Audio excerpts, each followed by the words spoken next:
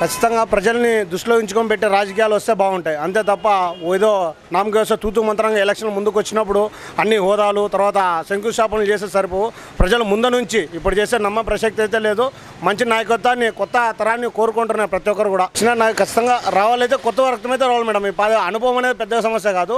అనుభవం అనేది 4 సంవత్సరాల తర్వాత అక్కడ పొత్తును వదిలిపెట్టుకోవడము, తర్వాత ఇప్పుడు శంకుస్థాపన చేయడము, రేట్లు పెంచడము, నిరుద్యోగి డబ్బులు అనడము, చంద్రన అని క్యాంటీన్లు పెట్టడంతో సరిపోదు మేడం. ఆ విధంగా అయితే కాదు.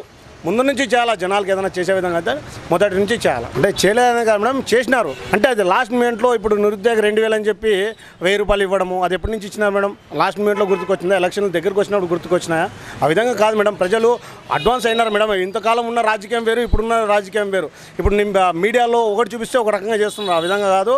సోషల్ మీడియా వచ్చింది, ఎవరేం మాట్లాడుతున్నాయో అందరూ యువతరం అన్నీ చూస్తున్నారు, అబ్జర్వ్ చేస్తున్నాము. మీరు ఢిల్లీ పోయి మాట్లాడాల్సిన అవసరం లేదు, ఇక్కడికే వచ్చినారు, అక్కడే ఖండించాల్సింది. అలాగే 4 సంవత్సరాల తర్వాత కాదు మాట్లాడాల్సింది.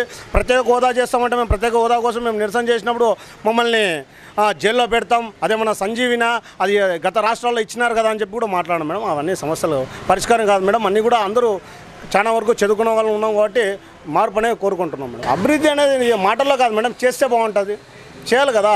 ఈరోజు కేంద్రం పథకాలని ఈయన పథకాలని చెప్పుకోవడము అని వాళ్ళు కాంట్రవర్ట్ చేసుకుంటూ జనాల్ని రోడ్డుకు వదిలే పరిస్థితి ఎందుకు? ఇది చేసినామని చెప్పండి. అంతేగాని ఈరోజు మమ్మల్ని రోడ్లో వదిలేసి మీరు కొట్లాడుకుంటూ ఆయన మీద ఈయన దుమ్మెత్తి పోస్తూ ఈయన మీద ఆయన దుమ్మెత్తి పోసుకుంటూ మేము దుమ్ములో కొట్టుకొని పోతున్నాం. ఈరోజు వరుసలో మా కర్నూలు జిల్లాలో అసలు తాగునీరు లేక ఆదోని పరిస్థితులు కావచ్చు. కర్నూలు జిల్లాలో ప్రతి ఒక్క నియోజకవర్గంలో ప్రతి ఒక్క సమస్యలు ఉన్నాయి. ఆదోని తీసుకుంటే రోడ్ డెవలప్మెంట్ లేక చాలా ఇబ్బందులు పడుతున్నాం.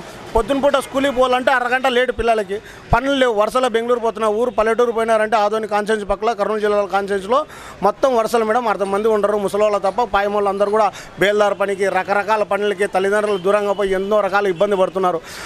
హైదరాబాద్ కావచ్చు, గుంటూరు కావచ్చు, బెంగళూరు కావచ్చు, పుణే కావచ్చు, రకరకాలు పోతున్నారు. బతకడానికి ఎటువంటి సౌలభ్యం లేదు.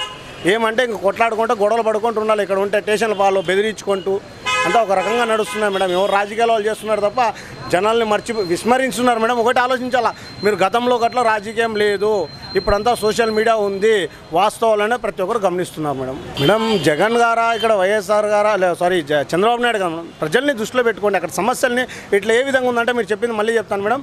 ఈరోజు ఇక్కడ టీడీ ప్రభుత్వం ఉంది మేడం, పనులు జరగడం లేదు. పక్కన వైఎస్ఆర్ ఉంది, పనులు జరగడం లేదు, డబ్బులు రావడం లేదు, ఇంప్లిమెంట్ జరగడం లేదు.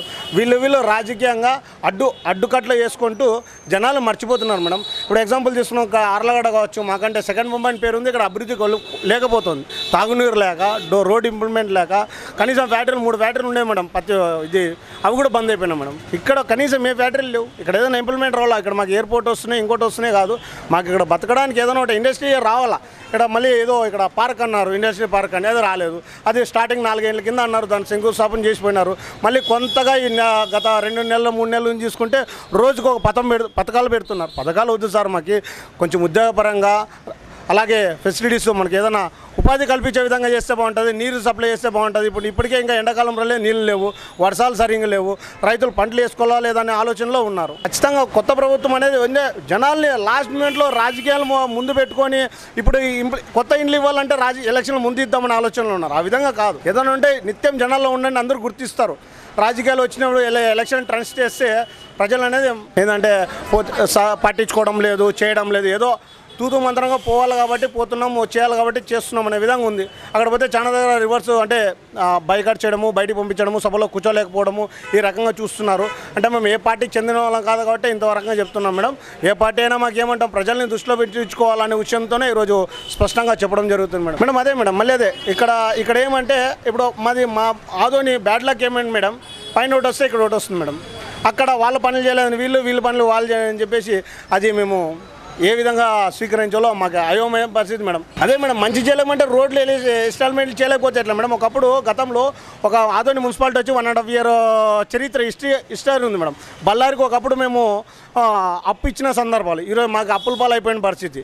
ఒక ఇంప్లిమెంట్ లేక రోడ్లు ఫెసిలిటీ మేడం. పొద్దున్న చూస్తే చాలా ట్రాఫిక్ మేడం. అసలు ఊర్లో ఒకే రోడ్, ఇక్కడ నుంచి లాస్ట్ వరకు తీసుకున్నా ఒకే రోడే ఉంటుంది మేడం. మాకు ఆదోని డెవలప్మెంట్కి పైన ఉందా కింద ఉన్నది కాదు, ఏది ఉన్నా కూడా మున్సిపాలిటీలో డబ్బు ఉంది, వీళ్ళు అడ్డుకట్ట చేసుకున్నట్లు ప్రజలకి చేస్తే బాగుంటుందని ఒక అభిప్రాయం మేడం. అంతే. ఈ వీడియో గనుక మీకు నచ్చినట్లయితే లైక్ చేయండి, షేర్ చేయండి. మరిన్ని వీడియోస్ కోసం మా ఛానల్ను సబ్స్క్రైబ్ చేయండి.